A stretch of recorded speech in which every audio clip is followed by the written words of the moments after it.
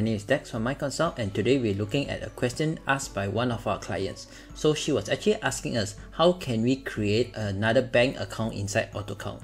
Alright, so before we begin, do like and subscribe as it will help us reach out to more people and help them solve their problems. Okay, to do this, all you need to do is either you come here to GL, Account Maintenance, or on the main screen here, click Account Maintenance here. Alright.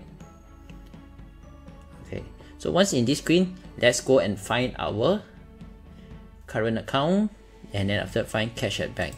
So if you look at here, we already have a multiple bank accounts inside here. So let's say we want to create a new bank account. So we follow the numbers. So maybe 3101050. So on the left hand side, you see we have one called bank cash deposit account. We click bank cash deposit. We put here 310-1050.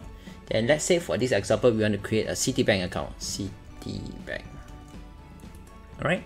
So immediately once we create the name here, the system will automatically create a payment method which will be linked to your Citibank type. Okay.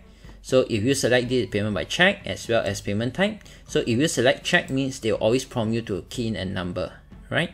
And lastly, you see here we have the payment voucher document numbering format. You can either select from the list of your payment voucher numbering format, or you need to go to your maintenance there and create a new number for this.